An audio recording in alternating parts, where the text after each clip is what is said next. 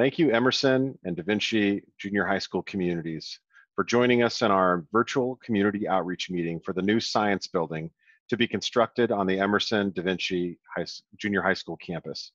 My name is Matt Best, and I'm the Deputy Superintendent of the Davis Joint Unified School District, and I'll be your host for this virtual outreach meeting. Joining me is Marcus Hibser, Principal from HY Architects here in Davis.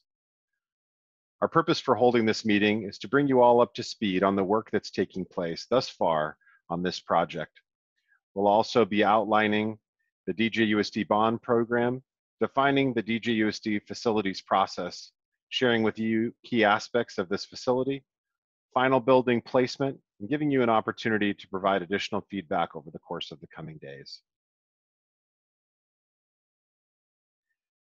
First off, I want to provide a huge thank you to the voters of Davis for the passage of Measure M, which will allow us to build this beautiful building and many others like it throughout the district. The district has sold all of the $150 million worth of bonds related to the passage of Measure M.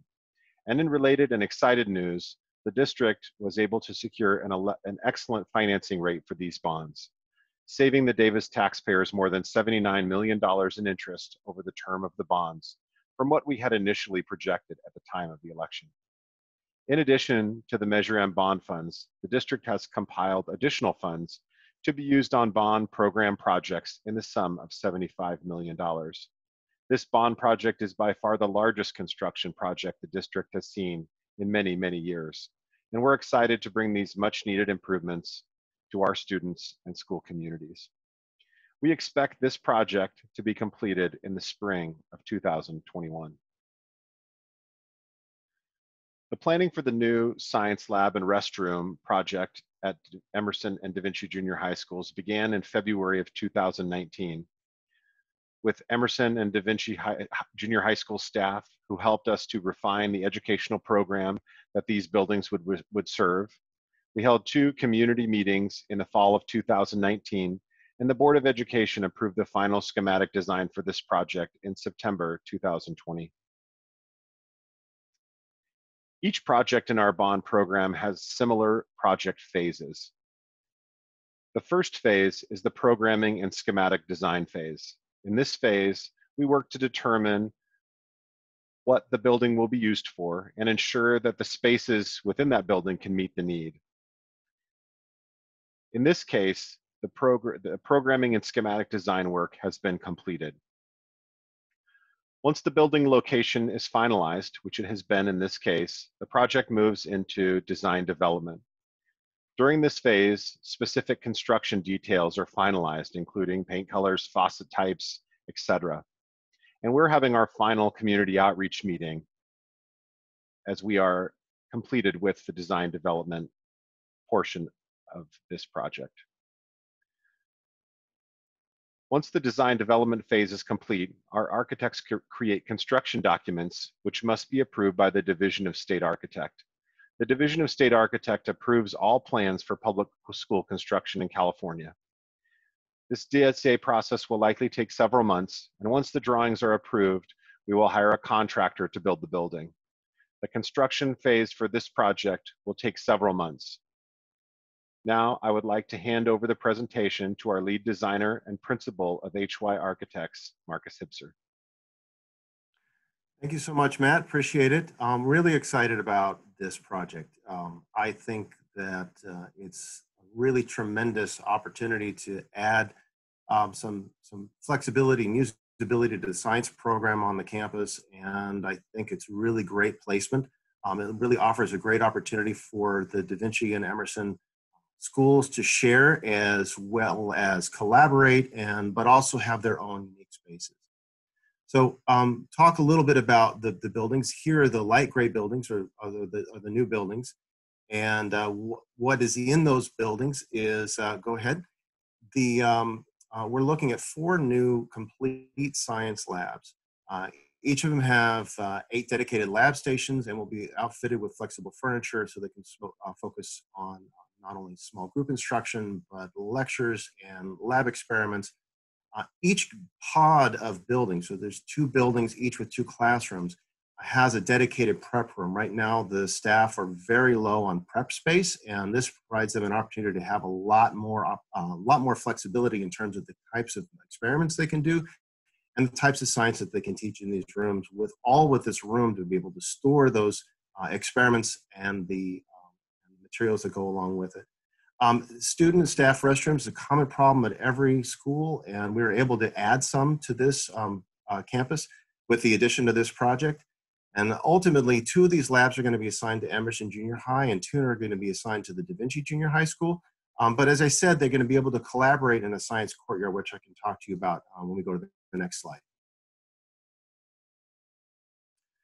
Oh, I'm sorry. Before I get to that, one of the unique things about this project is the use of a modular construction method of project delivery.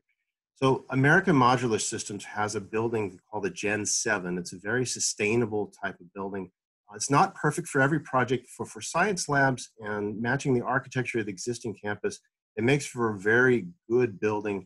There are a couple of examples of what these buildings are going to look like here up on the screen. A couple advantages to modular construction. It enables us to keep the cost a little bit lower than your standard construction cost, which helps us go farther and build more than we otherwise would be able to. Also, the speed of construction. You'll notice that we talked about construction being about 6 months, or somewhere between 4 and 6 months. And the only reason we can do it so quickly is because they're building the building in a plant while they're doing the work on the site, then they can come to deliver the building and finish it. It actually helps them build more of this work in parallel than they otherwise would be able to. So the next slide will show us exactly how this campus lays out and the connection. You can see the existing science labs in the center of one of these pods in the existing building. Our new buildings are the beige colored here, and in between those is a courtyard. It enables them to, the science teachers to be able to do experiments inside the classroom, but also to bring that outside. They can do display out there, they can do experiments outside. And the connection into the building and to the existing science labs is pretty direct, which makes this a really great addition to the campus, but also maintains that, that collaboration that the science teachers really need when they're talking about curriculum and sharing resources and that sort of thing. So in the next slide, we're going to look inside the classrooms a little bit more. So as you can see, we talked about 4 science labs and this courtyard in between. Science labs 1, 2, 3, and 4. It's pretty straightforward. With the restrooms there on the northern part of the first building there. So they're more accessible to the remainder of the campus. There's a lot of activity there, but you can also see the direct connection from the science labs out to the courtyard and then from the courtyard all the way into the existing building.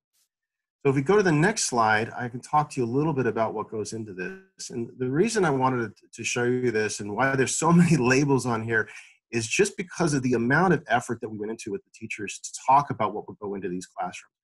We really wanted these to be available to any type of curriculum that they might come up with. We really wanted to set this school up, these schools rather, up for the next generation science standards and any type of project, any type of experiment that might come their way. So we worked very closely with the staff to develop a very comprehensive list of the equipment that goes in the prep room. We worked a long time on how this prep room was laid out. And ultimately, we ended up with 2, and they're identical. And you can see that inside the prep room, there's a fume hood, there's emergency wash, there's refrigerators for reagents, there's a prep area, there's a hazard cabinet for materials that are potentially corrosive. There's a ton of storage, stuff that they don't currently have. And then a dishwasher to help them wash up for experiments. On the outside in the classroom space, the teacher prep area and the teacher teaching area is mobile. So they can move that around the room so they can reorient that room any way that they like, which makes a big difference because we're looking at small group instruction and moving students around and being in different groups. And it allows a lot more flexibility in the classroom than they currently have in their existing labs. As I talked about flexibility, the student tables are also mobile. They will attach to the countertops, but they can also be moved around the room so they can be set up for a lecture, they can be set up for labs, they can be adjacent to the counters. And then, of course, you can see around the room the number of sinks that are in the classroom, as well as the gas turrets for chemistry experiments should they have the desire. So that gets us into the detail of what's in the classroom. I think it's very exciting. The teachers are very excited, and we're really happy to be able to provide this for the school district. So back to you, Matt.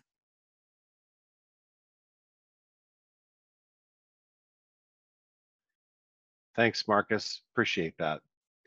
We hope that you'll continue to stay informed and engaged on this project. You can find a great deal of information about all of the bond projects in the district, including key aspects of and project milestones and frequently asked questions on our district website at www.djusd.net/bond. You can also subscribe to our monthly bond newsletter and get updates each month by visiting the website.